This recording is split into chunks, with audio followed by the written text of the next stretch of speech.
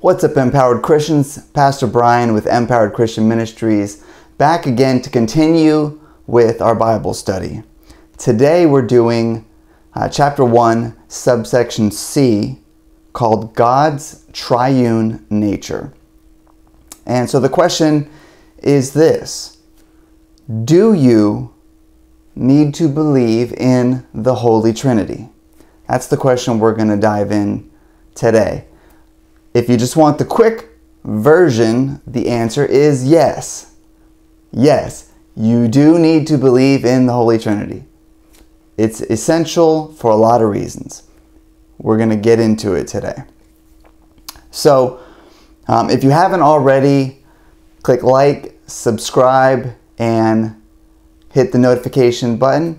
Also, go to either our website, empowerchristian.org/TECRM, or go to our Amazon direct link and get the book, or you can also go to any other ebook store using this link, and you can also go to Barnes & Noble and get the full color paperback version using this link.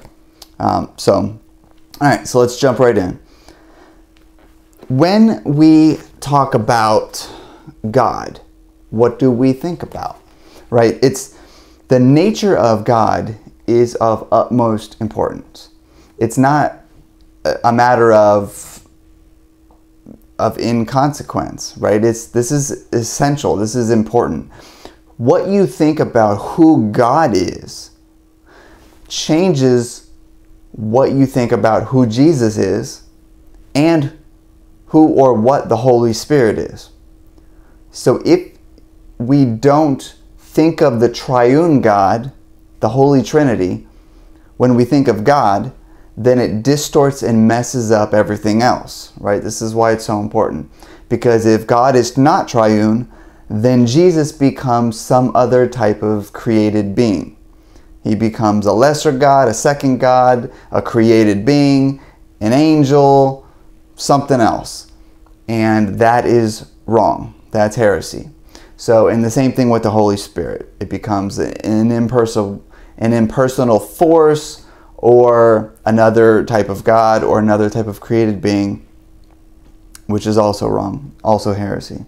So, in the book, I list probably, let's see, about, probably a dozen or so different scriptures. So I'm not going to go through and repeat all of them. You already have that. But I will list a few of them. The first is Matthew 28:19. Jesus is getting ready to ascend into heaven after being resurrected and on the earth for 40 days. And he's giving the marching orders to all of the church. He's giving it to the apostles and everyone else that's there with them. And he says, "Therefore, go and make disciples of all nations, baptizing them in the name of the Father and of the Son and of the Holy Spirit." All right, so he's giving the marching orders. He says, go, make disciples, baptize them in the name of the Father, Son, and Holy Spirit. So this is important. Jesus wants all of his followers to do this. Okay, baptizing in the name of Jesus alone is wrong. It's too detailed to get into that right now. I briefly mention it in the book, and I also have articles and other things. I'll find one and put it in the description if you're curious about that, if your church baptizes in the name of Jesus, and kind of my position on that and a biblical walkthrough of that. But we should be baptizing in the triune formula. And let me go through and also just quickly describe what the doctrine of the Holy Trinity is, because a lot of people still get it wrong, even though it's basically been set in stone for 1700 years. But Satan is always trying to distort this doctrine. So notice first that Jesus wants us to baptize in the name, singular, of the Father, Son, and Holy Spirit. These aren't three separate beings. They're one. God is one, right? There's only one God. This one God exists as one essence or substance, in 3 persons, right? And I give the Greek words, it's 1 ousia in 3 hypostases. So what this basically means is that God the Father, God the Son, Jesus Christ, and God the Holy Spirit, also called the Holy Ghost, they're one absolute perfect divine being revealed to us in 3 persons, in 3 personal ways, right? Of relating. There's these 3 personal ways that God is relating to the creation that He made. So essentially God is one in essence. He's one in His fullness of His nature, and then He has revealed Himself in these 3 personal ways to everything that has been created. So He is God in relation to what He has created. The 3 are called persons, not because they're 3 separate beings, but merely for a lack of better word, because they relate to each other in a personal way, right?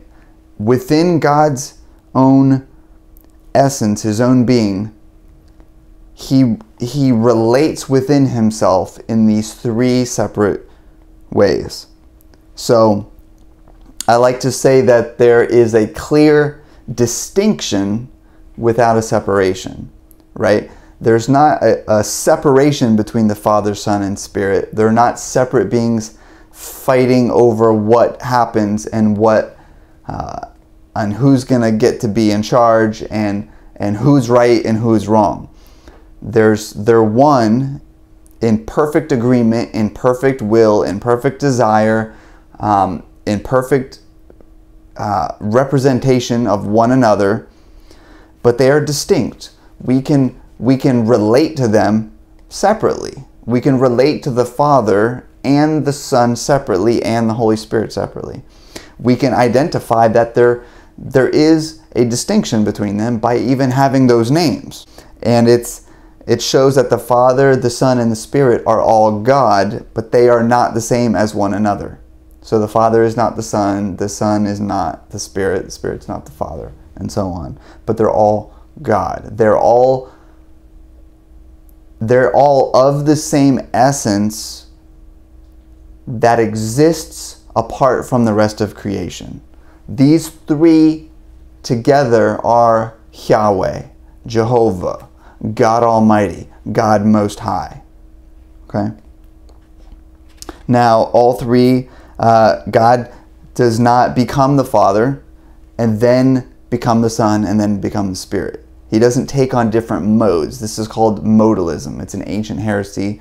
It creeps back up. It's still around now. Satan's always doing this. But he does not become one or the other. All 3 exist simultaneously.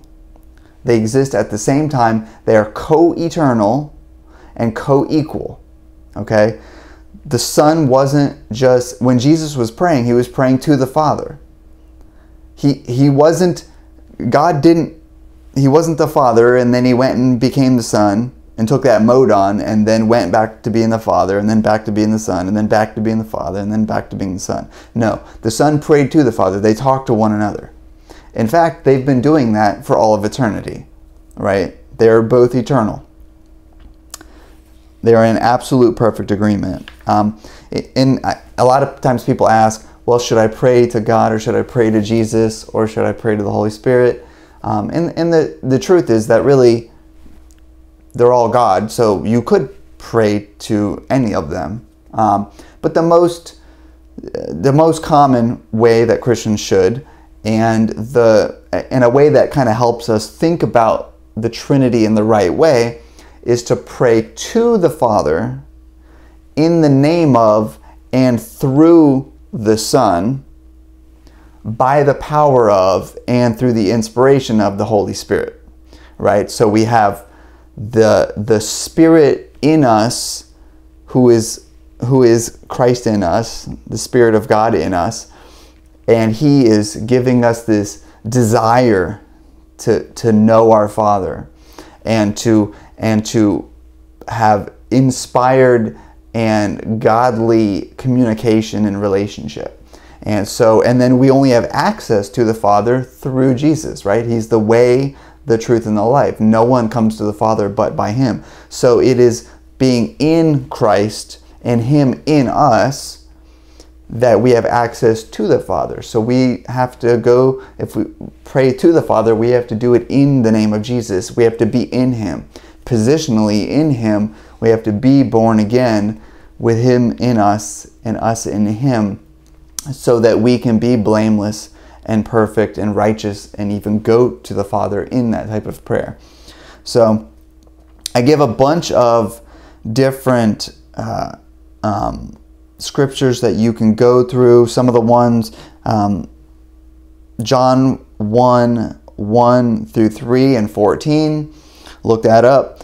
Colossians 2:15 through 16. Ephesians 4. 1 John 5:20. And, I give a bunch of other scriptures that show Jesus is both fully God and fully man. The Holy Spirit is the Spirit of God.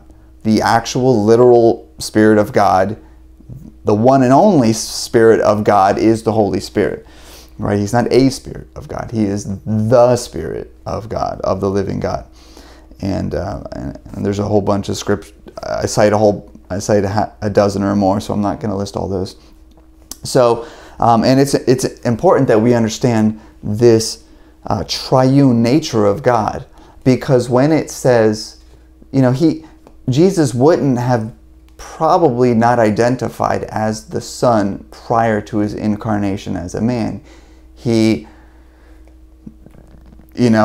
Scripture in John 1 says he is the Logos, or the Word of God. He is the logic of God. He is the very essence and wisdom and character and representation of God, who then became a man. And when he took on human flesh, he didn't lay aside his divinity, right? He didn't stop being God and then become a man. He remained of the same divine essence as God, and then added humanity to that. So he became both fully God and fully man. Okay? He was both simultaneously. Okay, so sometimes there's accusations of, Christians invented the Trinity. You have, people say it came up in, Constantine invented it, or it came at the Nicene Council, or, the Roman Catholic Church invented it, all this stuff. It's all nonsense. The Trinity is trustworthy, it's true, it's ancient, it's biblical, it's the correct, orthodox, traditional Christian teaching. And everything that says it isn't, quite frankly, bluntly, is a lie of Satan. So reject it all. Yes, you need to believe in the Trinity. If the Trinity is not true, then there is no way, listen to me closely, if the Trinity is not true, there is no way, logically, to have one God and worship that one God alone, right? We looked at in the previous sections. God wants all of our worship. We can only worship the one God. And he says he alone is the only God in all of existence, in all places, in all times, right? He is eternal. Everything that was created for him and by him, okay? We have to worship that one God, worship him alone. We can't do that and worship Jesus as Lord without committing idolatry by worshiping something else that was created. It's impossible. We can't worship God alone and then worship Jesus as our Lord at the same time without contradicting those things, unless Jesus is of the same essence as God, right? And this is why it is difficult. It's why it's difficult, because those people who met Jesus and knew him needed to believe that in some mysterious way he was God. In some mysterious way, he was Lord. He was the one to whom they could be saved by, the one who could forgive their sins, right? Sin is an offense to God. It's breaking his law. And Jesus could forgive your sins on behalf of God, right? He can only do that if he is God, right? And so a good scripture, another one that I will give you is God says, this is God in Isaiah 45:23, to me every knee shall bow and every tongue swear allegiance. Paul even quotes this verse in Romans 14:11. So he had and knew and confirmed this truth, that every knee shall bow and every tongue swear allegiance to God, as noted in Isaiah 45:23. But yet, in Philippians 2:10 through 11, Paul writes, at the name of God? No. At the name of Jesus, Yeshua, every knee should bow and every tongue confess that Jesus Christ is Lord, to the glory of God the Father. Right? So we can only give our allegiance to God alone. And yet we can give our allegiance and bow our knee and worship Jesus as Lord. So we need to have the Trinity to be able to do these things. Right? As far as whether or not the Trinity was invented by somebody, it started later on and it's not biblical. That's wrong. The Trinity was actually defended by early church fathers, including Clement, the third bishop of Rome in AD 96, Justin Martyr, a great Christian writer in AD 155, Theophilus, the sixth bishop of Antioch in AD 168, and Tertullian, early church leader in AD 197. I put all these in the book. You can get the references and go and research them. If you want an easy way to do it, or there's the names, you can go and look it up yourself. And those are just a few of the names, right? It's on early in the 2nd century. And you say, well, what about in the 1st century? Well, we got the Bible for that, all right? So, when they say, well, the Trinity is difficult, God is one, how can he be one and three, right? They want to make God simple. They want to make him easier to understand and more like us. This is the error of the false religions and the cults.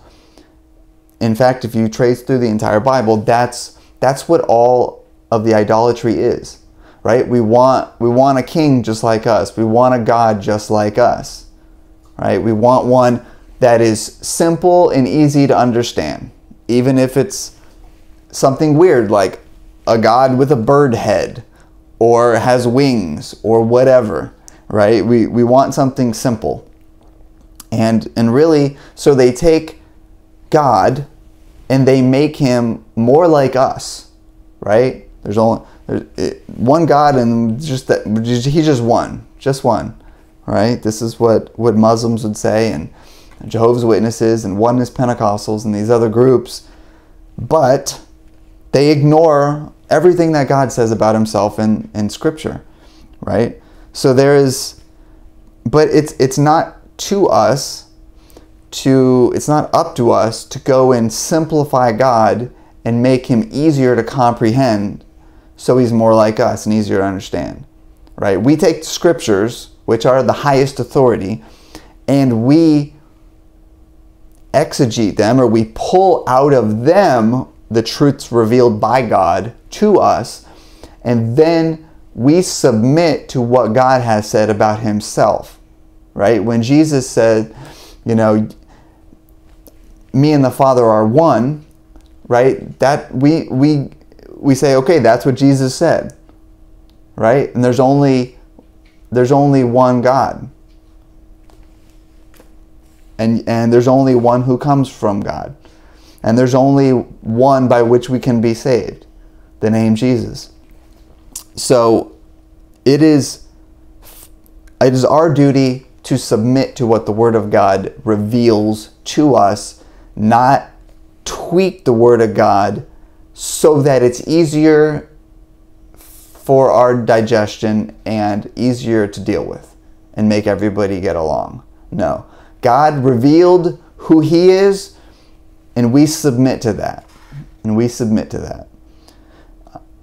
A great passage that I love, I quote the whole thing in full on page 15, is Romans 8, 9 through 11, because the entire Trinity is revealed, and it also captures the relational aspect of God's nature, which is really one of the more important parts about understanding the doctrine of the Trinity as we start to ramp up and get further into why did God create all this? What's the purpose of everything? Why does anything exist? Why does God set this entire stage with one good destination and one bad destination? Why does He present this entire matrix of reality for us? Why did He create personal beings to connect with? It all comes back to God is relational in His very nature. It's who God is. God wasn't just lonely or an alone, isolated being, and then He decides, I'm going to create beings, right? I'm going to create some angels, I'm going to create some humans and some planets and everything else. No, He is relational, and He had eternal relationship within His own nature for all of eternity. Before He made intelligent beings to relate to, He still had relationship. It's part of who He is. So we need to realize that, and realize that God is relational. It's why He extends this opportunity for us to have an eternal life with Him, right? He's inviting us into that eternal relationship. So all of this is, at the end of the day, it's designed to teach us about who He is, so that those of us who love Him and who are called according to this eternal purpose can share in it with Him. So it's a wonderful, beautiful opportunity, and we're going to get more into that in the next section. But first, let me just go and go through Romans 8, 9.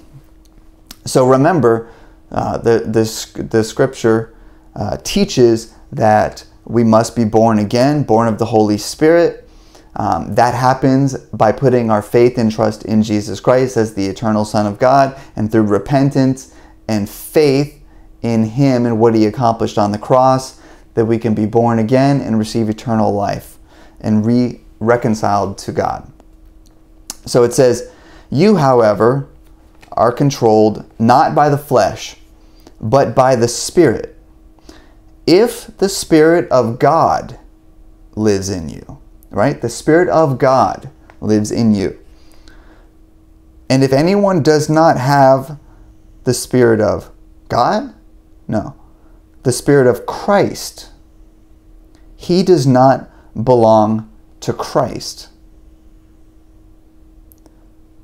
So we see the Spirit of God and the Spirit of Christ being equated. The Spirit of God lives in you, but if anyone does not have the Spirit of Christ, he does not belong to Christ. So we see we need to have the Spirit of Christ in us, which is the Spirit of God. And also, we belong to Christ if this happens. If this happens, then we belong to Christ already. Verse 10, but if Christ is in you, so if the Spirit of God is in us, then Christ is also in us. If Christ is in you, your body is dead because of sin, right? The fallen physical nature or sinful nature, that part's still dead. However, it says, yet your spirit is alive. The spiritual nature of a person is alive because of righteousness. We now have Christ's righteousness living in us. He's in us and we're in Him. Verse 11, and if the Spirit of Him who raised Jesus from the dead, right? Who's the one who raised Jesus from the dead? right? God did. God the Father raised Jesus from the dead. So if the Spirit of Him who raised Jesus from the dead is living in you, right? So again, now we see the Father also in you in some mysterious way. If the Spirit of Him who raised Jesus from the dead is living in you, He who raised Christ Jesus from the dead will also give life to your mortal bodies through His Spirit who lives in you. You see, we have the whole entire Trinity being revealed in this passage in multiple complex ways. All right, so this is profound. The Spirit of God is also called the Spirit of Christ, and He's also called the Spirit of Him who raised Jesus from the dead. And yet we know from other scriptures later that the Spirit in us is the Holy Spirit. So obviously, who lives in us technically, as best revealed by the scriptures, is the Holy Spirit. But in a mystical sense, His presence in us is also the Spirit of Christ in us and the Spirit of the Father in us. Right? So technically, the Holy Spirit is in us, but because of the oneness of God, you don't receive the Holy Spirit without also having Jesus or the Father. Okay? They are one. And if He is in us, then we are in Christ, and Christ is in the Father. Okay? And because of all of this, the new birth is essential. You must be born again. And we'll go in deeper into that in a later section in this chapter. But you must be born again, and that happens by faith and trust in Jesus alone and in what He accomplished on the cross on your behalf. And then He invites us into this eternal relationship. So until next week, make sure to hit like, subscribe, and hit the notification button. And I'll see you in the next one. God bless. Have a great and empowered week.